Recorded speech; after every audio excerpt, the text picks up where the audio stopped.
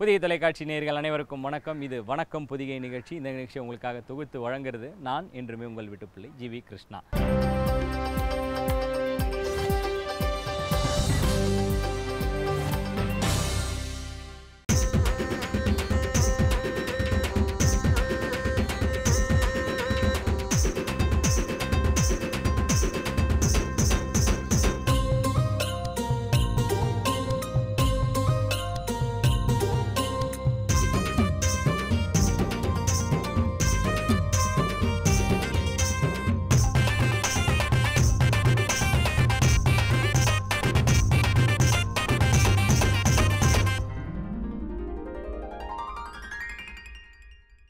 காலையில் எழுந்த உடனே முதல்ல படிக்கணும். அதுக்கப்புறம் ஒரு நல்ல உடற்பயிற்சி செய்யணும். அதுக்கப்புறம் ஒரு நல்ல சமையலை சமைச்சு சாப்பிடணும். அது பெரியவங்க சமைச்சு கொடுத்தா அந்த சமையலை சாப்பிட்றப்போ அதுக்குண்டான ஆரோக்கியங்கள். அதுக்கப்புறம் நமக்கு தெரிஞ்ச ஒரு நேச்சுரல் சயின்ஸை பற்றி கற்றுக்கக்கூடிய ஒரு அழகான செக்மெண்ட்டை உங்களுக்காக ஒவ்வொரு நாளும் கொடுத்துக்கிட்டு இருக்கிறது தான் வணக்கம் பொதிகை. அந்த வகையில் இன்னைக்கு முதல் பகுதி திருக்குறள் என்று.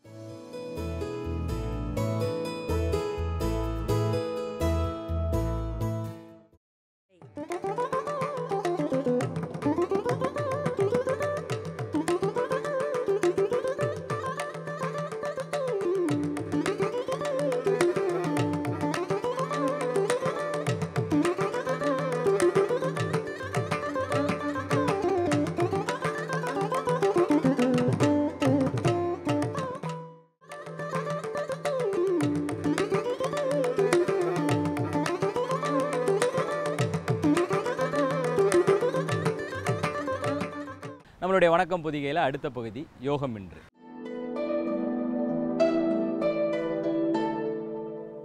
யோகம் என்றில் இன்னைக்கு ஒரு சிறப்பான ஆசனம் உங்களுக்காக காத்துக்கிட்டு இருக்கு. மனதையும் மூளையையும் ஒருநிலைப்படுத்தும் ஆசனம் தான் யோகாசனம். அந்த வகையில் செய்முறை விளக்கம் கொடுக்க வருகிறார் ஜி. சௌந்தரராஜன். செய்து காட்ட வருபவர் பி. சுகந்தி. என்ன யோகாசனம்ன்றதை பார்க்கலாம். பொதிகை நண்பர்களுக்கு வணக்கம். இந்திய மரபில் பொதுவாக ஒரு தத்துவம் அல்லது ஒரு அறிவுரை என்று இருந்தால் அதற்கு இணையாக ஒரு பயிற்சி ஒன்று இருக்கும். இதுதான் இந்திய மரபில். இப்போது பொதுவாகவே நம்ம சின்ன வயசுலேருந்தே கேட்டுக்கோம், சந்தோஷமாக இருக்கணும், துக்கப்படக்கூடாது, கவலைப்படக்கூடாது அப்படிங்கிறத நம்ம அடிக்கடி கேட்டுக்கிட்டே தான் இருக்கோம் இல்லையா? ஆனால் பொதுவாக எப்படின்னா இந்திய மரபுலையும் இப்படி உண்டு, சந்தோஷம் அப்படின்றது ஒரு வார்த்தை உண்டு. ஆனால் அதற்கு இணையாக எப்படி சந்தோஷமாக இருப்பதுங்கிறதுக்கான பயிற்சி திட்டமும் இருக்கும். அதான் இந்திய மரபில் இருக்கக்கூடிய மிக சிறந்த ஒரு விஷயம் அப்படின்னு சொல்லலாம். ஏன் இதை நம்ம இப்போ தெரிஞ்சுக்க வேண்டியிருக்கு அப்படின்னா, நம்ம செய்யக்கூடிய பயிற்சிகள் எல்லாமே சுரப்பிகளுடன், கிளாண்ட், நாளமில்லா சுரப்பிகள் அப்படின்னு சொல்கிறோம் இல்லையா, கிளாண்டுலர் ஸ்ட்ரக்சர், அதுடன் நேரடியாக தொடர்பில் இருக்கக்கூடியது. இன்றைக்கி நவீன உளவியல், மாடர்ன் சைக்காலஜி என்ன சொல்கிறாங்க அப்படின்னா, இப்போ நான் சொன்னேன் இல்லையா சந்தோஷமாக இருக்கணும் அப்படின்னு. சந்தோஷமாக ஏன் இருக்கணுங்கிறதுக்கு இவங்க ஒரு ரிசர்ச், ஒரு ஆய்வு தயாரித்து வச்சுருக்காங்க. அதாவது நம் உடம்பில் ஆக்சிடோசின் என்கிற ஒரு சுரப்பி, ஒரு திரவம் சுரக்கிறது. அது என்ன பண்ணும் அப்படின்னா, ஒருவரை ஆரோக்கியத்தின் உச்சக்கட்டம் அப்படின்னு சொல்லலாம் இல்லையா, அந்த நிலையில் வைத்துக் கொள்ளக்கூடியது. ஆற்றலின் உச்சக்கட்டம், வைட்டல் ஃபோர்ஸ் அப்படின்னு சொல்லக்கூடிய உயிர் சக்தியின் உச்சக்கட்டம், இது எல்லாவற்றையும் கொடுக்கக்கூடிய முக்கியமான ஒரு சுரப்பியாக இருக்கக்கூடியது வந்து ஆக்சிடோசின் என்கிற ஒரு திரவம். இது எப்போ சுரக்கும் அப்படிங்கிறதுக்கு ஒரு ஆய்வு என்ன சொல்லுதுன்னா, நீங்கள் எப்பெல்லாம் சந்தோஷமாக இருக்கீங்களோ, எப்பெல்லாம் வந்து விளையாட்டு மனநிலையில் இருக்கீங்களோ, எப்பெல்லாம் வந்து நீங்கள் ஒரு ஆனந்தமான அல்லது அமைதியான மனநிலையில் இருக்கீங்களோ அப்போ மட்டும்தான் இந்த திரவம் சுரக்கும். கவலைப்படும் பொழுது, துக்க மனநிலையில் இருக்கும் பொழுது இந்த சுரப்பி முழுவதுமாக நின்று போயிடும். அப்போ உடல் சோர்வு என்பது நேரடியாக இந்த சுரப்பி சுரக்கக்கூடிய திரவத்தை நிறுத்திவிடும். இந்த திரவம் நின்று போச்சுன்னா ஆட்டோமேட்டிக்காகவே அந்த பர்சன் வந்து சலிப்பும் வெறுப்பும் மிக்க ஒரு மனிதனாக மாறிடுவார். அப்போது ஏன் சந்தோஷமாக இருக்கணுங்கிறதுக்கு என்ன நேரடி அர்த்தம் அப்படின்னா, நீங்கள் சந்தோஷமாக இருந்தால் ஆரோக்கியமாக இருப்பீங்கிறதா நேரடி அர்த்தம்.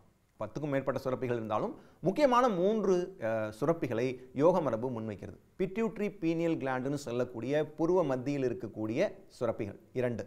தைராய்டு கிளாண்ட் நம்ம எல்லாருக்குமே தெரியும், தொண்டை பகுதியில் இருக்கக்கூடிய சுரப்பி.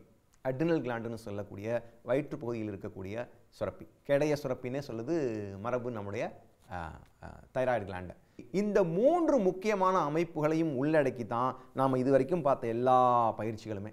அப்போது சந்தோஷமாக இருக்கணும், ஏன் சந்தோஷமாக இருக்க முடியல, அதுக்கு என்ன சுரப்பி காரணம், இந்த பயிற்சியை செய்தால் அந்த சுரப்பி எப்படி வேலை செய்யும். இதுதான் இந்திய மரபு சொல்லக்கூடியது. ஒரு பயிற்சி திட்டம் அப்படிங்கிறது வெறும் உடல் சார்ந்த விஷயம் மட்டும் இல்லை, அது நேரடியாகவே ஒவ்வொரு ஆளுமை சார்ந்த விஷயமாகத்தான் நம்முடைய யோக மரபு, ஆயுர்வேத மரபு இதெல்லாம் பார்க்குறாங்க. ஏன் இந்த கிளாண்டுலர் ஸ்ட்ரக்சருக்கு நான் சொன்னேன், இப்போ ஒரு 10 கிளாண்ட் இருக்குது, முக்கியமான கிளாண்ட். அதில் 3 முக்கியமான சுரப்பிகள். இது என்ன பண்ணுது அப்படின்னா, ஒருத்தருடைய தூக்கத்தை இந்த சுரப்பிகள் தான் தீர்மானிக்குது. ஒருத்தருடைய மெட்டபாலிசம்னு சொல்லக்கூடிய உணவு சாப்பிடுதல், சாப்பிட்ட உணவிலிருந்து தேவையான எசன்ஸ்னு சொல்லக்கூடிய தேவையான பொருட்களை இந்த உடம்புக்குள் உறிஞ்சி கொள்ளுதல், தேவையற்ற சக்கையை வெளியே தள்ளுதல். இது நான் சொல்கிறதுக்கு இவ்வளோ டீட்டெயில்டாக இருக்குது. ஆனால் இதை செய்வதற்கு ஒரு சுரப்பியோட, நாளமில்லா சுரப்பியோட துணை தேவைப்படுகிறது. அப்போ தூக்கத்தை கண்ட்ரோல் பண்ணுறதுக்கு ஒரு சுரப்பி, உங்களுடைய உணவிலிருந்து தேவையான எசன்ஸ் சக்தியை எடுப்பதற்கு ஒரு சுரப்பி, உங்களுடைய காமம் சார்ந்த விஷயங்களை ஹேண்டில் பண்ணுறதுக்கு, சிலருக்கு அதில் சரியாக அதை கையாள முடியாமல் தன்மைக்கும் கோனாடு கிளாண்டுன்னு சொல்லக்கூடிய சுரப்பி தான் காரணம். இப்படி சுரப்பிகள் நம்முடைய வெறும் உடல் சார்ந்த விஷயம் இல்லை, ஒருத்தரோட ஆளுமை சார்ந்த விஷயம் தான். காமம் சார்ந்த விஷயத்திலோ உணவு சார்ந்த விஷயத்திலோ ஒருத்தர் வீக்காக இருக்காரு, ரொம்ப அதை எப்படி கையாள்வதுன்னே தெரியல அப்படின்னா அவர் நேரடியாக சரிப்படுத்த வேண்டியது, அதை ஸ்ட்ரென்தன் பண்ண வேண்டியது கோனாடு கிளாண்டையும் அட்ரினல் கிளாண்டையும் தான். இந்த 2 கிளாண்டையும் ஒருத்தர் சரிப்படுத்திட்டா போகிறோம், உணவின் மீது கட்டுப்பாடு, உணர்ச்சிகளின் மீது கட்டுப்பாடு தானாகவே அமைந்துவிடும். எண்ணற்ற சுரப்பிகள் இருந்தாலும் இந்த முக்கியமான சுரப்பிகளுக்கு பயிற்சிக்குள்ளேயே திட்டத்தை வச்சுருக்காங்க. தனியாக இப்போ ஒருத்தர் வந்து நேரடியாக உன்னுடைய காமம் சார்ந்த விஷயத்தில் இது சரிப்பட்டு வரல அப்படின்னு ஒருத்தரை சொல்கிறதே கிடையாது. நீ பயிற்சியை செய், ஒரு அதீதமான உணவு உட்கொள்ளும் பழக்கத்திலிருந்து நீ தானாகவே வெளியே வந்துவிடுவேன். நீ பயிற்சியை ஒழுங்காக செய்தால் அதீதமாக ஏதோ ஒரு பொருளின் மீது நாட்டம் இருக்கிறது, அந்த நாட்டத்தில் மிக சரியான சமநிலைத்தன்மை உண்டாகிவிடும் அப்படின்னு தான் பயிற்சி திட்டத்தை ஏற்படுத்துகிறாங்க. இப்போ ஒருத்தருக்கு மெலட்டனின் அப்படின்னு ஒரு சுரப்பி இருக்குன்னு வச்சுக்கோங்களேன், நம்மளோட மூளை பகுதியில் இருக்கக்கூடியது. அது சுரந்தால் அவருடைய தூக்கம் குவாலிட்டி ஸ்லீப்னு சொல்லுவாங்க, மிக ஆரோக்கியமான ஒரு தூக்கத்தை அவர் அடைவார். அதாவது மெலட்டனின் சுரக்கும் போது வயிற்றில் இருக்கக்கூடிய அட்ரினல்ங்கிற சுரப்பி சுரக்கக்கூடாது, அந்த டைமில் அது ரெஸ்ட் எடுக்கணும். ஒரு சுரப்பிகளை, நாளமில்லா சுரப்பிகள், மொத்த சிஸ்டத்தை, எண்டோக்ரைன் சிஸ்டம்னு சொல்லக்கூடிய மொத்த உறுப்புகளையும் இந்த பயிற்சி நேரடியாகவே திடகாத்திரமான ஒரு சுரப்பிகளாக மாற்றுகிறது. அந்த வகையில் இன்று மிக முக்கியமான ஒரு பயிற்சி, அதுக்கு பேர் பூ நமன் என்று பெயர். பூ அப்படின்னா இந்த பூமி என்று சொல்லக்கூடிய இந்த எர்த், அதை நோக்கி கீழ் நோக்கி குனிந்து தரையை தொடும் ஒரு முக்கியமான ஒரு பயிற்சி. நமன் என்றால் நமஸ்காரம், அதாவது தொழுதல் அப்படின்றதுக்கு இணையான ஒரு பயிற்சி. இந்த பயிற்சி ஒரு பார்க்குறதுக்கு உடல் சார்ந்த பயிற்சியாக இருந்தாலும் ஸ்டெபிலிட்டி இல்லாத, டிஸ்டர்ப்டு மைண்ட் இருக்கக்கூடியவங்க, மனம் தொடர்ந்து இயங்கிக் கொண்டே இங்கேயும் அங்கும் ஊசலாடிக்கொண்டே இருக்கக்கூடிய ஒரு மனிதருக்கு திடத்தன்மை கொடுக்கக்கூடிய ஒரு பயிற்சி. ஏன்னா யோக மரபு திடம் இல்லாத தன்மை, மனம் ரொம்ப அலை பாய்ந்து கொண்டிருக்கக்கூடிய தன்மை உருவாகக்கூடிய இடமாக எந்த இடத்த சொல்லுது அப்படின்னா உடலின் கீழ் பகுதியில் இருக்கக்கூடிய, அதாவது டெயில் போனுக்கு பக்கத்தில் இருக்கக்கூடிய சுரப்பிகளைத்தான் சொல்கிறது. இந்த பயிற்சி நேரடியாக ஒருவரை சமநிலை இருக்கக்கூடிய மனிதராக மாற்றக்கூடிய பயிற்சி. இதுக்கு பேர் பூ நமன்னு பேர். கால்கள் இரண்டையும் நீட்டி உங்களுக்கு வசதியான ஒரு இருக்கையில் அமர்ந்து முதலில் உடலை ஏதேனும் ஒரு புறமாக மெதுவாக திருப்பி கைகள் இரண்டையும் உடலை ஒட்டிய நிலையில் வைத்துக்கொண்டு, இந்த இடத்துல நீங்கள் எல்போ பெண்ட் கூட பண்ணிக்கலாம், ஒன்றும் தப்பு இல்லை. இந்த நேர் நிலையில் இருக்கும் பொழுது மெதுவாக மூச்சு உள்ளே வந்து மூச்சு வெளியே செல்லும் பொழுது கீழ் நோக்கி உங்களால் எவ்வளவு தூரம் போக முடிகிறதோ அவ்வளவு தூரம் போகலாம். சிலருக்கு நெற்றி போய் தரையை தொடும், சிலருக்கு ஒரு 10 டிகிரி தான் முன்னாடி ஃபார்வர்ட் பண்ண முடியும், பெண்ட் பண்ண முடியும், குனிய முடியும். அதனால பரவாயில்ல. இதோட பர்பஸ், இதோட பலனே என்ன அப்படின்னா உங்களால் உடலை மெதுவாக ட்விஸ்ட் சொல்லக்கூடிய திருக்கி எவ்வளவு தூரம் முன்புறமாக குனிய முடிகிறதோ அவ்வளவு தூரம் குனிந்தால் போகிறோம். மறுபடியும் மெதுவாக மேலே இன்ஹேல் பண்ணிக்கிட்டேன், மூச்சு உள்ளே வரும்போது மேலே வந்து இப்போ இடதுபுறமாக சென்டருக்கு வந்துட்டு அப்புறம் வலதுபுறம் முடிந்தவங்க இடதுபுறமாக திரும்பி கைகளை உடலுக்கு மிக அருகில் வைத்து எல்போ பெண்ட் பண்ணிக்கலாம், தப்பில்லை. எல்போ ஸ்ட்ரைட்டாக வைக்கணும்ன்ற அவசியம் இல்லை. ஏன்னா அந்த பயிற்சியில் 3 முக்கியமான விஷயங்கள் நடக்குது. ஒன்று, உங்களுடைய அப்டாமினல் மசில்னு சொல்லக்கூடிய வயிற்றில் இருக்கக்கூடிய 3 அடுக்கு தசைகளும் முழுவதுமாக பிழிந்து விரிவாக்கம் செய்யப்படுகிறது. இது முதல் நிலை. இரண்டாவது, போன், அதாவது உங்களுடைய ஸ்பைன், இந்த மேருன்னு சொல்லக்கூடிய முதுகுத்தண்டு முழுவதுமாக திருக்கப்படுகிறது, முன்புறமாக வளையப்படுகிறது. அப்போ ஒரே பயிற்சியில் ஒரு ஸ்பைனை நீங்கள் ட்விஸ்ட்டும் பண்ணுறீங்க, பெண்டும் பண்ணுறீங்க ஒரே பயிற்சியில். மூன்றாவது, லோவர் பேக் அப்படின்னு சொல்லக்கூடிய அடி முதுகு பகுதியில் ஒரு ஸ்திரத்தன்மை. ஏன்னா நீங்கள் அந்த சப்போர்ட்லாம் நீங்கள் வந்து சைடில் போகவே முடியும், அதாவது ஸ்பைன் சப்போர்ட்டும் பண்ணணும், நீங்கள் சைடில் பெண்டும் பண்ணணும். அப்படின்னா அடிமுதுகு உங்களுக்கு சப்போர்ட் பண்ணணும். ஒரு பயிற்சியில் 3 முக்கியமான காம்போனன்ட், 3 முக்கியமான விஷயங்களை நேரடியாக குணப்படுத்தக்கூடிய பயிற்சி மிக முக்கியமான ஒரு பயிற்சி.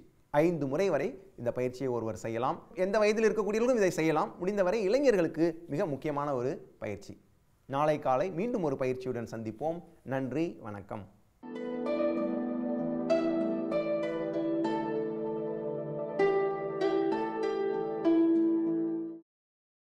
வணக்கம் பொதிகையில் அடுத்த பகுதி பொதிகையின் சமையல் நேரம்.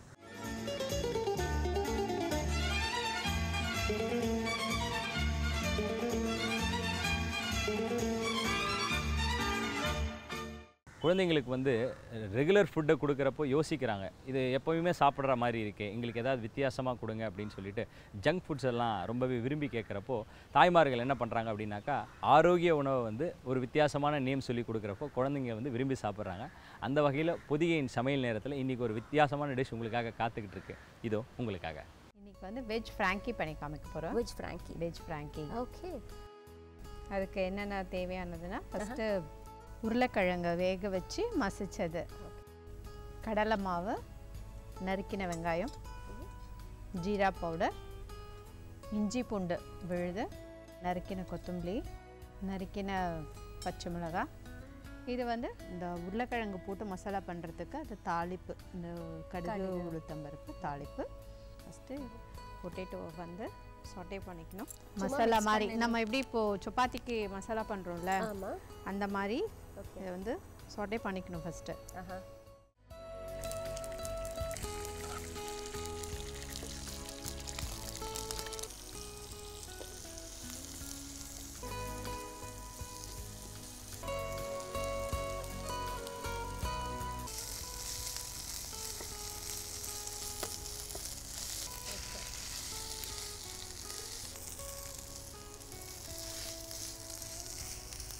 இதில் டர்மரிக் பவுடர்லாம் சேர்த்துங்களா?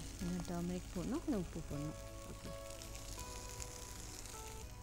எந்த மாதிரி இருந்தாலும் மறக்கலாம், உப்பை மறக்கக்கூடாது.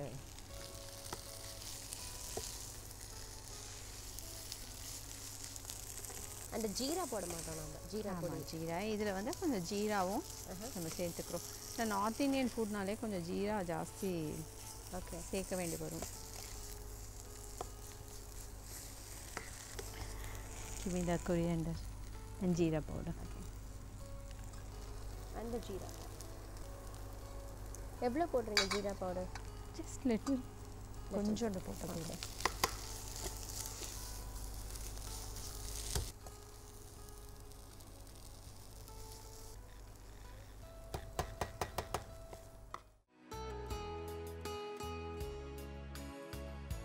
போண்டாக்கு உண்டான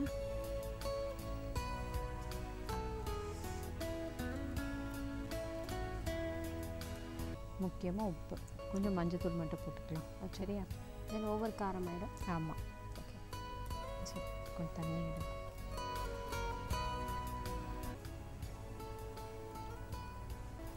ரவுண்டாக ஒரு பால் மாதிரி பிடிச்சிட்டு போட்டுருக்குது.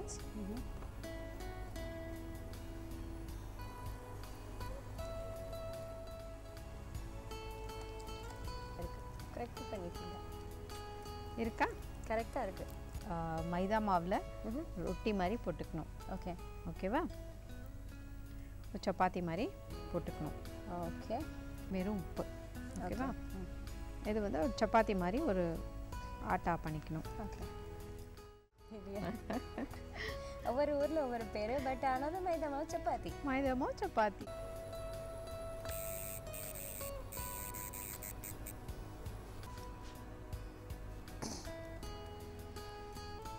அது கரெக்டாக அந்த டைமிங், இது முடியும் போது இது இங்கே ரெடி ஆகணும். Okay. More colourful. Look so colourful. think little vinegar and 2 chilies. ஏன்னா வாயில் ஒட்டும் இல்லையா? ஓகேவா? அண்ட் அப்போ அந்த சட்னியில் வச்சுருந்தா இந்த போண்டா. இது வந்து உருளைக்கிழங்கு போண்டா மாதிரி பண்ணிவிட்டு then you put green chutney. ஆமாம், போட்டிருக்கேன் அதில் நான். ஓகேவா? That's it? Yeah. Finish.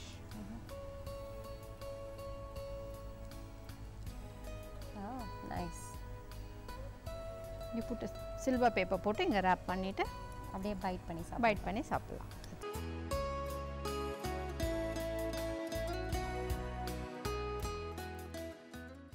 நம்மளுடைய வணக்கம் பொதிகையில் அடுத்த பகுதி இல்லத்தின் செல்வங்கள்.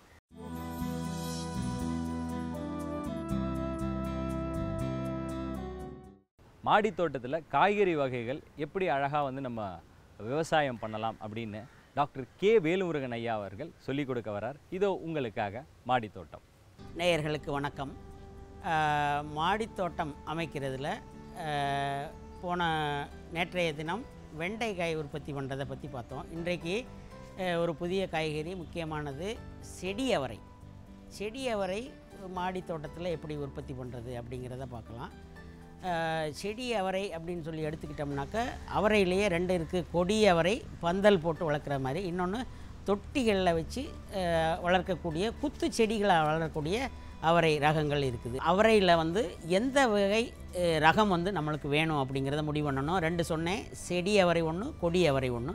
ஸோ நம்ம செடிகள் தொட்டிகளில் வளர்க்கக்கூடிய செடி அவரை விதை வேணும்னு வாங்கிட்டு வரணும். பொதுவாக முன்னாடி என்ன பண்ணியிருப்போம், கத்திரி வெண்டை இதெல்லாம் வந்து புரோட்ரேன்னு சொல்லக்கூடிய குழித்தட்டுகளில் நாற்றுகள் உண்டாகி அப்புறமா தொட்டியில் நடணும்னு சொல்லுவோம். இது அவரை வந்து விதை பெருசாக இருக்கும், அதனால் வந்து இது நர்சரி உண்டாக்க தேவையில்லை, நேரடியாக தொட்டிகளில் வந்து நடவு செய்யலாம். இதில் ஒரு தொட்டிக்கு ஒரே ஒரு விதை மட்டும் போட்டு வளர்த்திங்கன்னா போதும். தொட்டிகளில் வந்து தேவையான மண், கொக்கோப்பீட்டு, மண்புழு உரம், வேப்பம் பிண்ணாக்கு இவைகளெல்லாம் கலந்து நம்ம தொட்டியில் வந்து இட்டு இந்த விதைகளை நடவு செய்ய வேண்டும். விதைகளை நடவு செய்துவிட்டு அதில் தண்ணி வந்து விடணும். ஒரு வாரம் கழித்து 7 நாட்கள்லேருந்து 10 நாட்களில் வந்து அவரை விதைகள் முளைத்து செடிகள் வந்து வளரும். 35 நாட்கள் 40 நாட்கள் கழித்து இந்த செடிகளில் வந்து பூ பூக்க ஆரம்பிக்கும். பூக்க ஆரம்பித்ததற்கு அப்புறமாக 15 நாட்கள் கழித்து நம்மளுக்கு காய்கள் வந்து அறுவடைக்கு வந்து வரும். குறைஞ்சபட்சம் ஒரு செடியில் வந்து பார்த்திங்கனாக்கா ஒரு 75லேருந்து 100 கிராம் வந்து காய் நம்ம அறுவடை பண்ணலாம். இந்த தாவரத்தில் வந்து முக்கியமாக நம்ம கவனிக்கக்கூடியது என்னன்னு சொன்னாக்க, பூக்கள் வந்து அதிகமாக பூக்கும், அதே நேரத்தில் பூக்கள் வந்து உதிர்வதும் அதிகமாக இருக்கும். நிறைய பேர் நினைக்கலாம் எதனால இந்த பூக்கள் வந்து உதிருதுன்னு. சத்து குறைவாக இருந்துச்சுனாக்கா இந்த பூக்கள் வந்து உதிரும். பூக்கள் உதிர்வதை குறைக்கிறதுக்கு என்ன பண்ணணும், தேவையான சத்துக்களை நம்ம நிறைய கொடுக்கணும். மக்கிய அல்லது மண்புழு உரத்தோட செடிகளில் வந்து போட்டோம் அப்படின்னு சொன்னாக்கா இந்த பூக்கள் உதிர்வது குறையும். பூத்த பூக்கள் எல்லாமே காய்களாக மாறும். அவரைக்காய்கள் உடம்புக்கு மிகவும் சக்தியை கொடுக்கக்கூடிய ஒரு காய்கறியாகும். இன்னொன்று மீண்டும் அடுத்த நாள் ப்ரோக்ராமில் வேறு ஒரு காய்கறியினுடைய உற்பத்தியை பற்றி பார்க்கலாம். வணக்கம் பொதிகையில் அடுத்த பகுதி நம் விருந்தினர். நம் நேயர்கள் அனைவரும் சுவாரஸ்யமாக காத்துட்ருக்க ஒரு பகுதி தான் நம் விருந்தினர். ஏன்னா ஒவ்வொரு துறை சார்ந்த வெற்றியாளர் சாதனையாளர்கள் வந்துக்கிட்டு இருக்காங்க. அந்த வகையில் இன்றைக்கி யார் வராங்க அப்படின்றத பார்க்கலாம் நம் விருந்தினர் பகுதியில்.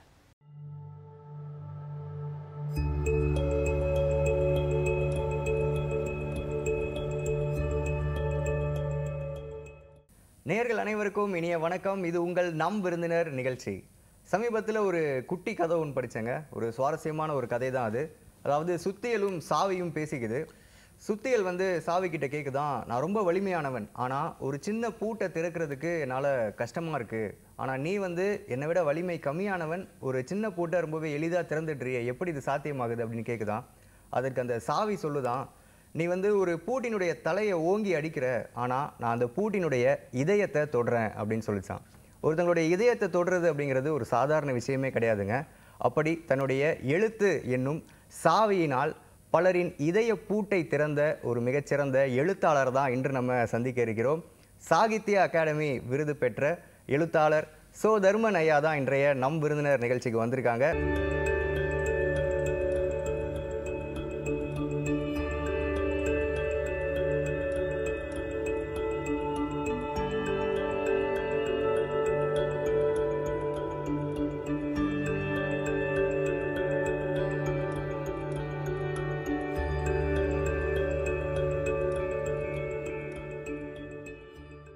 ஐயா வணக்கம். வணக்கம். நம்ம நிகழ்ச்சிக்கு வந்ததற்கு மிக்க நன்றி. ரொம்ப நன்றி.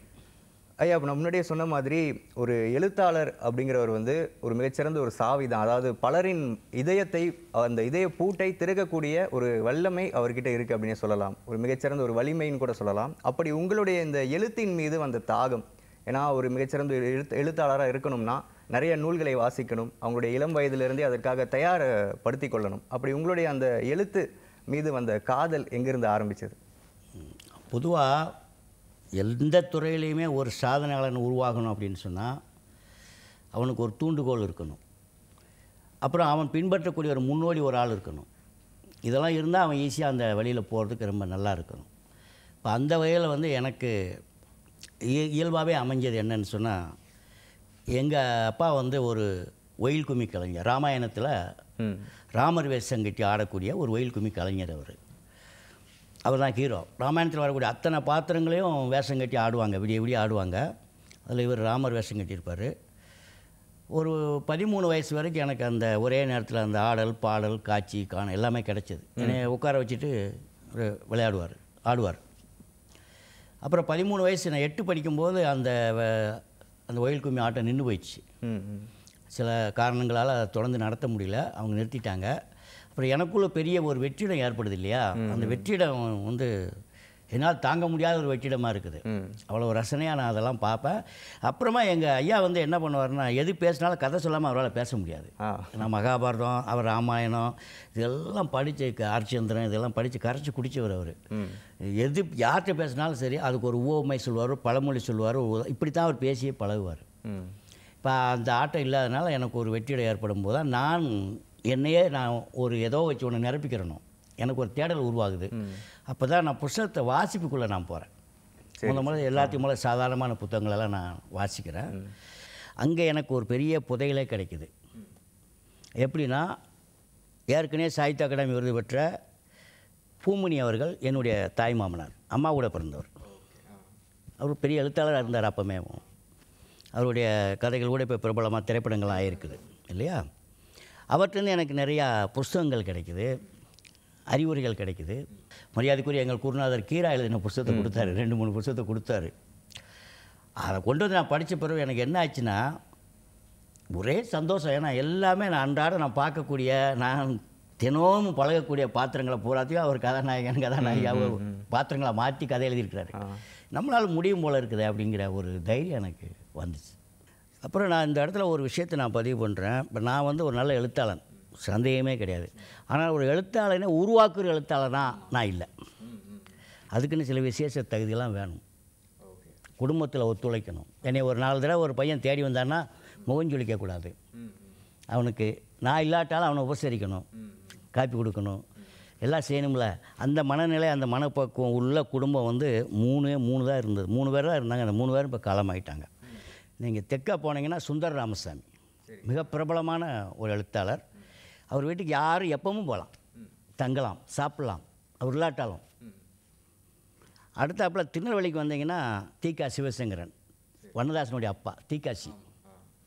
இங்கே வந்தீங்கன்னா கே ராஜநாராயணன். இந்த 3 பேரை தான் நான் வந்து எழுத்தாளர்களே உருவாக்கி எழுத்தாளர்னு சொல்லுவேன். இப்போ நாங்கள் என்ன பண்ணுறோன்னா, அது பண்ணுறதுக்கு பதில் இப்போ புதுசாக ஒரு பையன் எழுதிட்டு வந்துட்டோம்னா என்னுடைய மேதாவித்தனத்தை நான் காட்டி அவனை மழுங்கடிக்கிறேன். இப்போ ஓரளவு நான் என்னுடைய குருநாதர் கி ராஜநாராயணனுடைய அந்த பணியை நான் இப்போ செய்துக்கிட்டு இருக்கிறேன். அதுக்கு காரணம் என்ன வந்து, நான் இப்போ என்னுடைய வீட்டில் தனிமையாக இருக்கிறேன். பையங்களாம் எங்கெங்கேயோ இருக்கிறாங்க. நான் தனிமையாக இருக்கிறதுனால அவங்க வந்தாங்கன்னா என் கூட தங்கிக்கிறதுக்கும் உபசரிக்கிறதுக்கும், அவங்க ஒரு பெரிய நாவலோ கதைகளோ அனுப்பி வச்சுருந்தாங்கன்னா படித்து கருத்து சொல்வதற்கோ எனக்கான பொறுமையும் பக்குவமும் எனக்கு வந்துருச்சு. ஆனால் அதை மட்டும் வச்சே ஒருத்தர் எல்லாம் எழுத்தாளர் ஆயிட முடியாது. அதுதான் நான் திரும்ப திரும்ப சொல்கிறது எல்லாத்தையும். அதுதான் நாங்கள் வேணால் இப்போ ஒரு பாதையை காட்டுவோம், நீ தான் எல்லையை போய் அடையணும். இப்போ எங்களுக்கு ராஜநாராயணன் வந்து ஒரு தூண்டுகோலாக இருந்தார். எப்படின்னா, என்னுடைய படைப்பு எதுலையாவது படிச்சிட்டாருன்னா உடனே எனக்கு கடிதம் எழுதுவார். அப்போ போனெல்லாம் கிடையாது. நான் சொல்கிறது வந்து 76 காலகட்டம், 75 காலகட்டம். ஒரு கடிதம் வரும், உங்களுடைய கதையை படித்தேன், ரொம்ப பிரமாதமாக இருந்தது அப்படிலாம் சொல்லுவார்.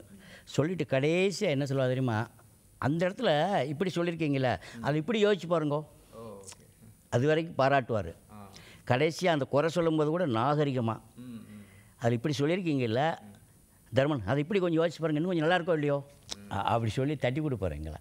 அப்புறம் கொஞ்ச நாளைக்கு என்னுடைய எழுத்து எதுலேயுமே இல்லைன்னு வச்சுக்கிடுங்க, அதுக்கு ஒரு கடிதம் வரும், என்ன பண்ணிக்கிட்டு இருக்கேள், உங்கள் பேர் எங்கேயுமே காணுமே அப்படின்னு. இந்த அக்கறையெல்லாம் யாருக்கு இருக்கும்?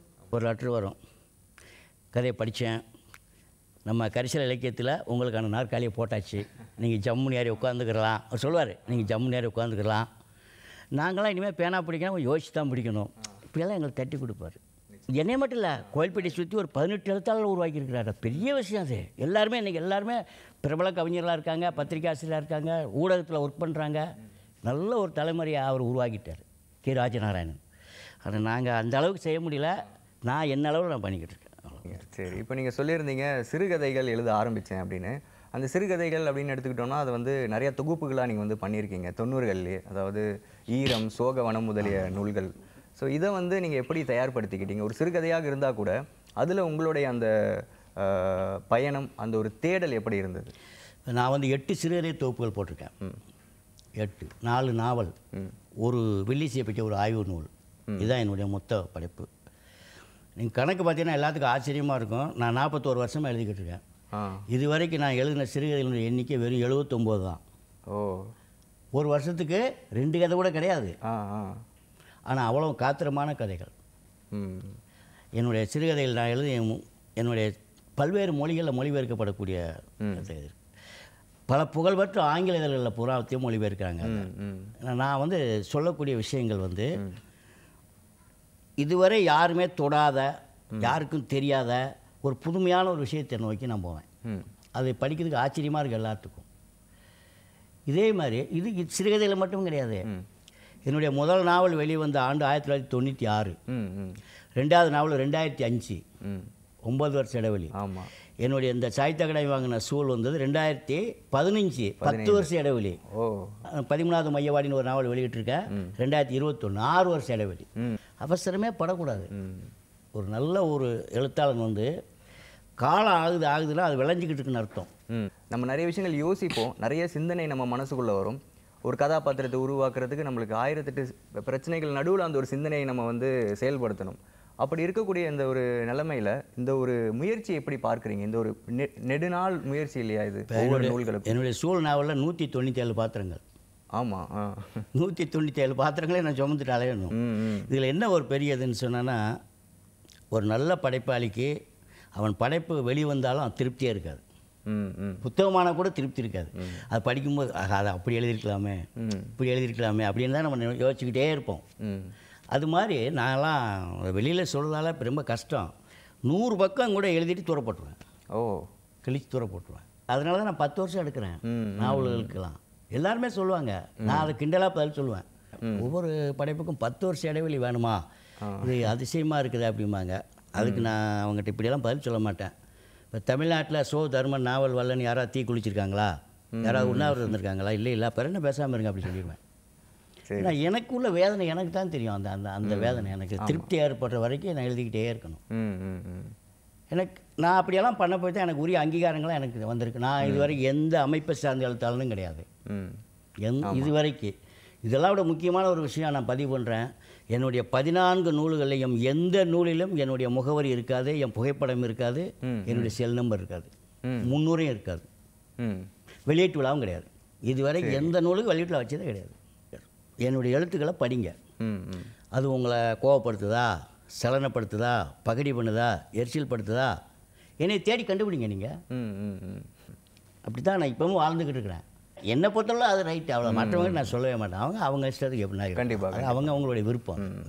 கண்டிப்பாக. இப்போ ஒரு எழுத்தாளர் நம்ம எடுத்துக்கிட்டோம்னா அவங்கள சுற்றி இருக்கக்கூடிய சமூகம், அவங்களுடைய குடும்ப சூழ்நிலை, இதை வந்து நம்ம அதிகமாக அவங்களுடைய எழுத்துக்களில் வந்து பிரதிபலிப்பாங்க. அப்படி உங்களுடைய வாழ்வியல் முறையில் உங்களுடைய குடும்பத்தினர்கள் பற்றி கொஞ்சம் சொல்லுங்கள். உங்களுடைய குடும்பச் சூழல் எப்படி இருந்தது, அதை உங்களுடைய எழுத்துக்களில் எந்த அளவுக்கு பிரதிபலிச்சிருக்கீங்க? தமிழ்நாட்டை பொறுத்தளவில் எழுத்தாளர் என்பவனுக்கு எந்த விதமான ஒரு அங்கீகாரங்கள் மரியாதைலாம் கிடையாது. பெரிய அளவுலாம் சம்பாத்தியம் பண்ண முடியாது. அதுக்கு ரொம்ப ஹார்ட் ஒர்க் பண்ணணும். இப்போ நான் ஆரம்ப காலத்தில் 80 கதைகள் எழுதி பத்திரிக்கையில் வெளிவரும். இப்போ நான் பெருமையாக போய் என் மனைவிட்ட அடியா கதை வந்திருக்கு அப்படின்னு சொன்னேன்னா, அவள் வெகுஜனமாக ஒரு சாதாரணமான ஒரு மனைவியாக இருக்கிற எம்பிட்டு கிடைக்கும் அப்படின்னு கேட்பா. ஒன்றும் கிடைக்காதுடி அப்படின்பா. ஒன்றும் கிடைக்காது அப்படின்னா பேனா மைக்கும் பேப்பருக்கு முடிச்ச கேடா அப்படின்பா. நான் போகிற பாதை சரியான பாதைங்கிறத அவளை புரிய வைக்கணும். 80லேருந்து 1992 அது வரைக்கும் நான் வந்து கதைகள் எல்லா கதையும் பிரபலமான பத்திரிக்கைலாம் வந்துக்கிட்டு இருக்கு. ஆனால் புஸ்தகமாக நான் போட முடியான்ட்டேன். சரி. வசதிகள் எனக்கு நிறையா இருக்குது, நல்ல வசதி இருக்குது. சரி. என் எழுத்துல உயிர் இருந்தால் யாராவது பதிப்பாளர் போடணும், இல்லைன்னா அது மண்ணோட மண்ணாக போட்டோம். அதுலேயே நான் உறுதியாக இருந்தேன். 1992 தினமணியில் ஒரு விளம்பரம் வருது. அதாவது சிறுகதைகள் எழுதி பிரசுரமாகி அதை புத்தகமாக போட இயலாதவர்களின் முதல் புத்தகத்தை நாங்கள் போட்டு தருகிறோம். சிந்து பதிப்பக அறக்கட்டளை, ராயப்பேட்டை, சென்னை. கட்டம் போட்டு ஒரு விளம்பரம் இருந்தது. என்னுடைய வெளியான கதைகள், பிரபலமான பத்திரிகையில் வெளியான கதைகளெல்லாம் எடுத்து நான் 12 கதைகளை அந்த அட்ரஸ்க்கு நான் அனுப்புகிறேன். சரி. 1980லேருந்து எழுதுனேன். 12 வருஷம் நான் காத்திருந்துருக்கிறேன். 92 தான் இது நடக்குது. 92 நடக்குது. நான் அனுப்புகிறேன். உடனே எனக்கு அங்கேருந்து கடிதம் வருது. அப்போ ஃபோனெல்லாம் கிடையாது. கடிதத்தில் நீங்கள் உடனே சென்னை புறப்பட்டு வரவும், உங்களுடைய கதைகளை நாங்கள் புத்தகமாக்கிறதுக்கு செலக்ட் பண்ணிட்டோம், சரிங்க, போக்குவரத்து செலவெல்லாம் கொடுத்துருவோம் அப்படின்னு எனக்கு லெட்ரு வந்திருக்கு. நான் சந்தோஷமாக அங்கே போகிறேன். போய் தேடி கண்டுபிடிச்சி ராயப்பேட்டையில் போனால் அங்கே பிரபஞ்சம் உட்காந்துருக்கிறார். சரி. நான் மதிக்கக்கூடிய எழுத்தாளர், மிக நல்ல எழுத்தாளர், பிரமாதமான ஒரு எழுத்தாளர் பிரபஞ்சன் அவர்கள். உட்காந்தோன்னா வணக்கம் போட்டேன். உட்காருங்க தர்மன் அப்படின்னாரு. சொல்லிட்டு ஏதோ ஒரு பெரிய நிறுவனம் இந்த அறக்கட்டளை நிறையா கதைகள் வந்திருக்கு, அதை செலக்ட் பண்ணி கொடுக்க சொன்னாங்க என்னைய. நான் அதனால தான் பண்ணி கொடுத்தேன். ஃபஸ்ட்டு உங்கள் கதையில் தான் புஸ்தகமாக போடுறதுக்கு நான் செலக்ட் பண்ணி கொடுத்துருக்கேன். ஓ சிறப்பு. நீங்கள் ஒன்றும் புது எழுத்தாளர் மாதிரி இல்லையா, ரொம்ப பக்குப்பட்ட கை மாதிரில இருக்குது அப்படின்னாரு. அவரே அந்த புத்தகத்துக்கு 300 எழுதினார். ஓ இங்கே வெளியிட்டாங்க. எங்கே ராஜேஸ்வரி கல்யாண மகளில் வச்சு பிரமாதமான வெளியீட்டு விழா. சென்னையில் உள்ள முக்கியமான விஐபியில் அவ்வளோ பேரும் வந்தாங்க. அந்த விழாவுக்கு அவளை கூட்டிகிட்டு வரேன் நான். அதுதான் உங்களுக்கு ஒரு ஆரம்ப புள்ளியாக இருந்திருக்கு. அவளை கூட்டிகிட்டு வரேன், என் ஒய்ஃபை கூட்டிகிட்டு வரேன். ஆமாம் பாரு அப்படின்னு சொல்லி. சரி. அப்புறம் தான் அவளுக்கு ஏன்னா பெரிய பெரிய ஐஏஎஸ் ஐபிஎஸ்லாம் வந்து இவர்கிட்ட கை கொடுத்துக்கிட்டு இருக்காங்க அப்படின்னு அவளுக்குள்ள ஒரு சலனம் ஏற்படுது. சரி, இவர் போகிற பாதை கொஞ்சம் சரியான பாதை தான் அப்படின்ட்டு. அப்போ தான் அந்த 92ஆம் வருஷத்துலேயே அந்த ஆண்டின் சிறந்த சிறுகதை ஆசிரியராக நான் தேர்ந்தெடுக்கப்படுறேன் தமிழ்நாட்டில், தமிழ் மொழியில். அதுக்கு ஒரு விழா அங்கே 93ல் கதா விருது டெல்லியில். அகில இந்திய அளவில் என் கதை ஒரு சிறுகதை தேர்ந்தெடுக்கப்படுகிறது. நான் டெல்லியில் அவார்டு வாங்குகிறேன். திரும்ப 94ல் சிவசங்கரி மேடம் தேர்ந்தெடுத்து கொடுத்து நான் திரும்பவும் சிறந்த எழுத்தாளர் தேர்ந்தெடுக்கப்படுறேன். 92, 93, 94. அதற்கு அப்புறம் தான் அவளுக்கு இவரை எழுத்தில் நம்ம உதவி செய்யணும், ஊக்கப்படுத்தணும், அந்த ஒரு மனநிலைக்கு வர்றதுக்கு 12 ஆண்டுகள் நான் காத்திருந்திருக்கேன். அதுக்கப்புறம் எனக்கு நல்ல ஒத்துழைப்பு கிடைச்சிது எழுதுறதுக்கு. எனக்கு தெரியாமையே மேலே என்னுடைய ரூமில் போய் இன்றைக்கி எத்தனை பக்கம் எழுதியிருக்காருன்னு அந்த பக்கத்தை நோட் பண்ணிட்டு வந்துடுவாங்க என் பையன், என் பொண்டாட்டி எல்லாருமே. காலையில் போய் செக் பண்ணுவாங்க எழுதியிருக்காரான்னு பார்த்து. நான் எழுதியிருந்தாலும் சந்தோஷம், எழுதலாம் சண்டை போடுவாங்க. அந்த அளவுக்கு ஒரு இது வச்சு அதுக்கு நான் பக்குவப்படுத்துறதுக்கு இவ்வளோ நாள் காத்திருந்துருக்கிறேன். நான் எனக்கு எழுதி சோறு போடுது. இப்போ துணிஞ்சு சொல்கிறேன் நான். நிச்சயமா சார். இப்போ வந்து நிறையா நீங்கள் வந்து நூல்கள் ஏற்றிருக்கீங்க. இப்போ குறிப்பிட்டு சொல்லும்படி பார்த்தோம் அப்படின்னா வந்து சாகித்ய அகாடமி விருது வாங்கிய சூல் அப்படிங்கிற ஒரு நாவல். இந்த ஒரு நாவல் வந்து நம்ம வந்து படிக்க ஆரம்பித்தோம் அப்படின்னா கிட்டத்தட்ட ஒரு 500 பக்கங்கள் மேலே இருக்கக்கூடிய ஒரு நாவல் அது. அதனுடைய தேடல் முக்கியமாக நீங்கள் அந்த ஒரு சூழ் நாவலில் வந்து நீங்கள் அந்த கண்மாய்கள் பற்றி நம்ம நிறைய விஷயங்கள் சொல்லியிருக்கீங்க. முக்கியமாக இந்த நீர் மேலாண்மையினுடைய முக்கியத்துவம் பற்றியும் சொல்லியிருக்கீங்க. அதை பற்றின குறிப்பை வந்து நம்ம ஒரு புத்தகத்தில் பதிவு பண்ணணும் அப்படிங்கிற அந்த ஒரு எண்ணம் எப்படி வந்தது? நான் வந்து ஒரு விவசாயி. இப்போ 2005 வந்து அந்த சூழ் நாவல் எழுதுறதுக்கான ஆரம்பம் நான் ஆய்வுக்கு ஆரம்பிக்கிறேன். 2015 வரைக்கும் 10 வருஷம் நான் அதை பற்றிய குறிப்புகள் எடுக்கிறேன். நான் இப்போ தண்ணீர் வந்து முக்கியத்துவம் வந்து எங்கள் காடுகளில் நான் வந்து மலையை மட்டுமே நம்பி வாழக்கூடிய கர்ஷல் பிரதேசத்தில் சரி வாழ்ந்துக்கிட்டு இருக்கிறேன். எங்களுக்கு கம்மா தான் முக்கியம். மழை பெஞ்சால் கம்மாயில் நாங்கள் நீரை தேக்கி வச்சுக்கிடுவோம். அதை வச்சு நாங்கள் நெல் விளைவிப்போம், வாழை எல்லாமே விளைவிக்கலாம்.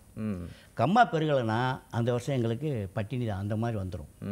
அப்போ அந்த கம்மாயினுடைய முக்கியத்துவம் எங்களுக்கு வரும். நான் யோசிக்கிறேன், இப்போ ஏன் கம்மா பெருக மாட்டேங்குது? கம்மாயே பெருகலை. இப்போ எல்லாமே கிராமங்களை விட்டு எல்லாருமே வெளியேறி போயாச்சு. விவசாயம் வந்து எங்களை காலவாரிடுச்சு.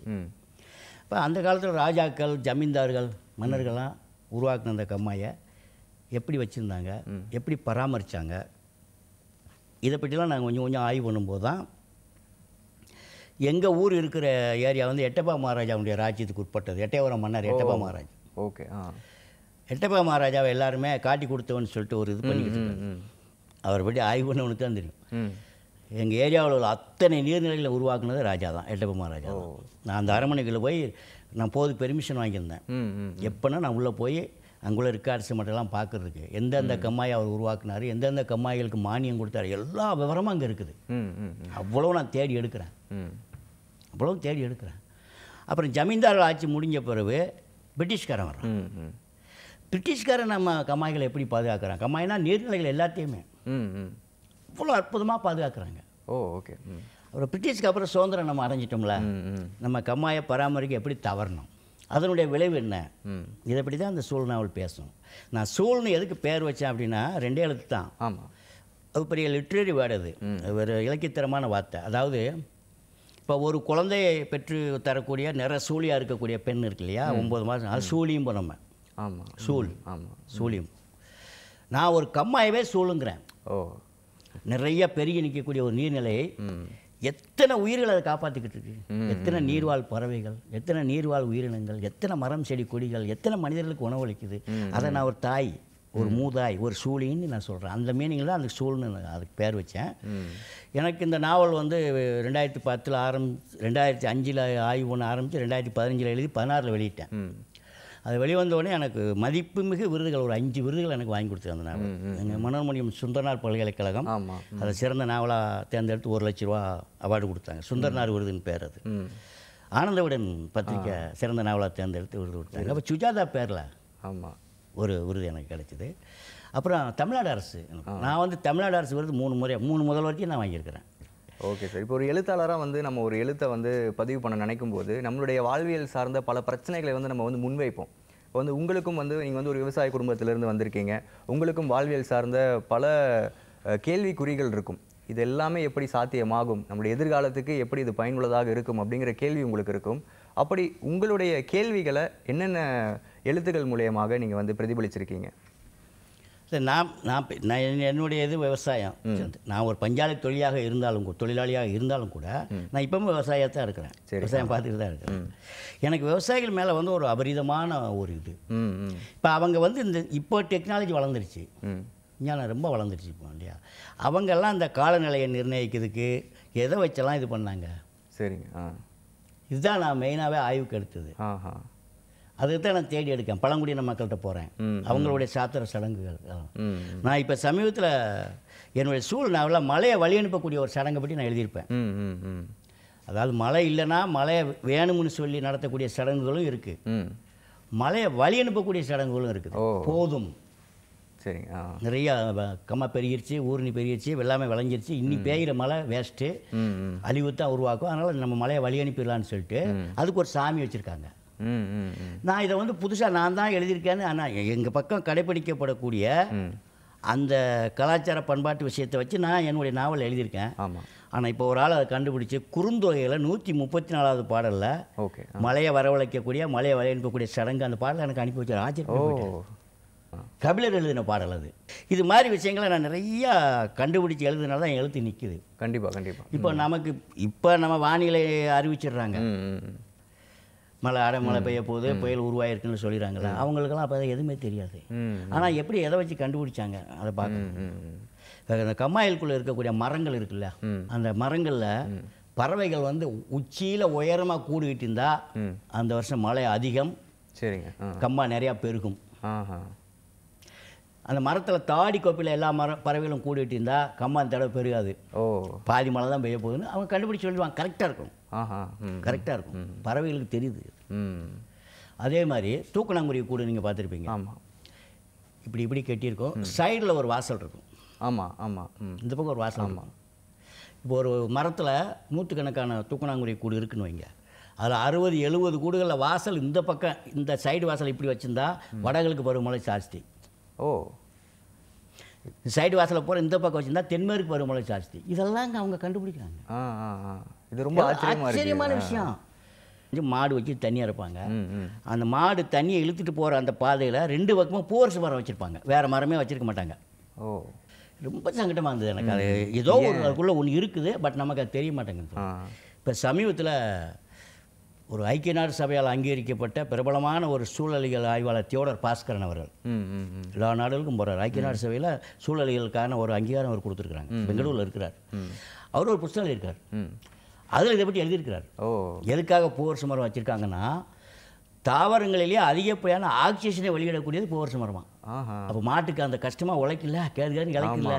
இப்போ நம்ம கொஞ்சம் தூரம் ஓடிட்டு வந்து நின்னோம்னா மூச்சு வாங்குதில்ல, ஆக்சிஜன் ரொம்ப தேவைப்படும்ல, அதுக்காகத்தான் பூவரச மரம் வச்சுருக்காங்க. அப்போ நம்ம ஆளுங்களாம் நம்ம முட்டாள நினச்சிக்கிட்டு இருக்கோம். பயங்கரமான அறிவாளிகள் நம்ம தாத்தா மாதிரி. நீங்கள் சொல்கிற நம்ம தாத்தா பாட்டன் வந்து சாதாரண ஆளுகளே கிடையாது. இப்போ அமெரிக்காக்காரன் போய் செவ்வாய் கிரகத்துலலாம் ஆராய்ச்சி பண்ணிட்டு வந்து ஒன்றுமே இல்லைங்க, நம்மளால் சொல்லிட்டு 1000 வருஷம் நான் செவ்வாய்னா வெறுவாயின்ட்டான். ஒன்றும் இல்லைடா அங்கே அப்படிங்கிறாங்க. எப்படி கண்டுபிடிச்சாங்க? இதெல்லாம் தான் நான் சேகரிக்கிறேன், அதை கேரக்டருக்கு கொண்டு வர்றேன், பொருத்தமான இடத்துல இணைச்சி வைக்கிறேன். இந்த இதில் ஒரு விஷயம் என்னென்னா, எனக்கு கிடைச்சிருக்கிற தகவலை கூட நான் அம்பாரமாக அடிக்கிடக்கூடாது, அளவாக கொடுக்கணும். அம்பாரமாக அடிக்க வச்சாலும் சரிஞ்சு போயிடும், குமிச்சு வச்சாலும் சரிஞ்சு, நெசவு போடணும். பிரிக்க முடியாருடைய நெய்யணும், அங்கே தான் நிற்கும் எழுத்து. கண்டிப்பாக அதுக்கு தான் காலத்தை நாங்கள்லாம் எடுத்துக்கிறது. அப்புறமா வாசகனை வந்து நம்ம வந்து உள்ளே இழுத்துட்டு போய்கிட்டே இருக்கிறதுக்கு சில மேஜிக் வேலையெல்லாம் செய்யணும். சும்மா பிளைனாக கொடுத்துடக்கூடாது.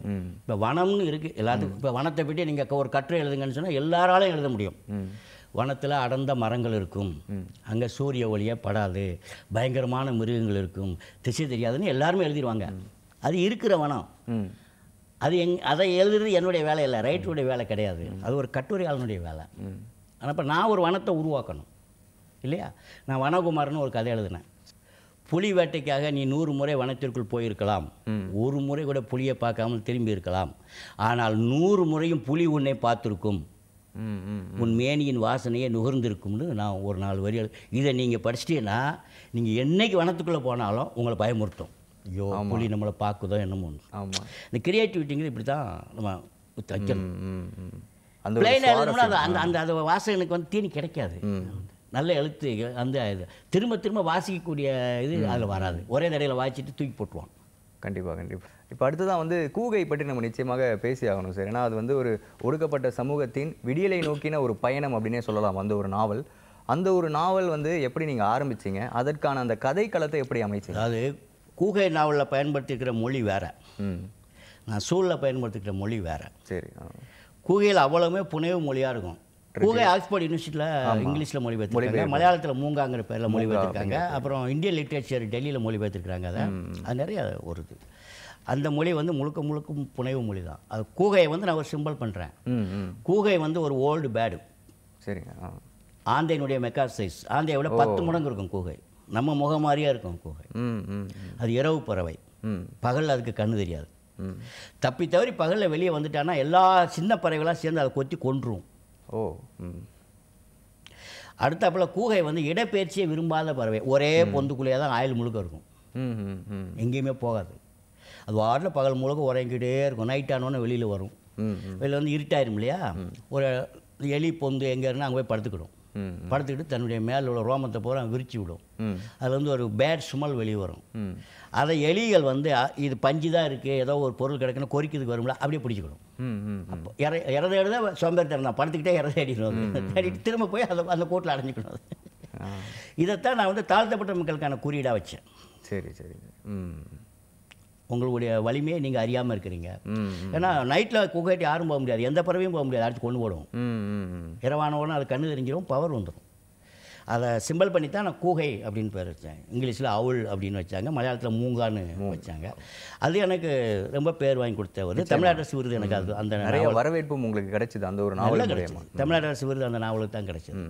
இப்போ வந்து நீங்கள் வந்து நிறைய பேட்டிகளில் நீங்கள் சொல்லியிருந்தீங்க, பதிவு பண்ணியிருந்தீங்க, இலக்கியத்தை படிக்க தெரிந்தவன் வாழ்க்கையை படிக்கிறான் அப்படின்னு சொல்லியிருந்தீங்க. இந்த இலக்கியத்தின் முக்கியத்துவம் பற்றி கொஞ்சம் சொல்லுங்கள்.